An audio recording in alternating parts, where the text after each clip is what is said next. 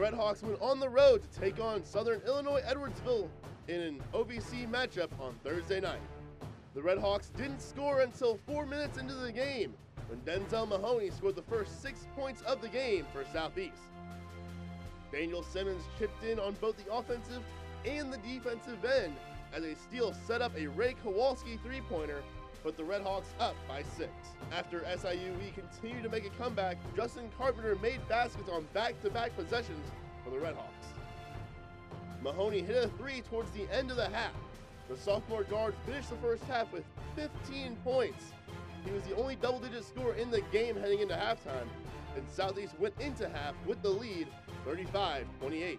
After being held scoreless in the first half, Ladarius Brewer came alive and scored 11 points in the second half. Mahoney continued to carry the Redhawks in the second half, adding 21 more points. He showed the ability to shoot from the outside as well, as he knocked down 4 three-pointers in the second half alone to finish the game with a career high of 5 threes.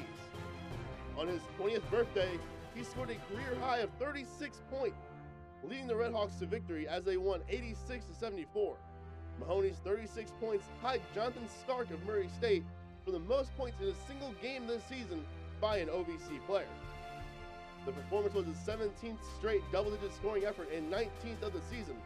Mahoney is second in the OVC in scoring with 19.6 points per game.